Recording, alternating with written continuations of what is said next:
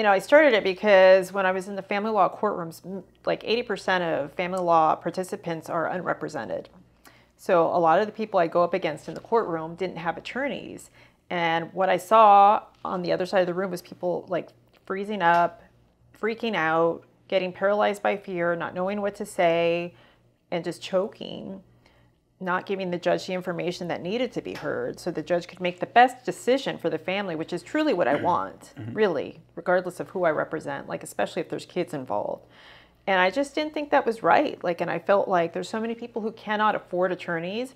I want to empower them as much as I can to get some knowledge so they're not so lost and not knowing what to do. So I decided to just start putting these little videos up on YouTube. I didn't have like some goal of earning a living off my YouTube videos. I just wanted to help people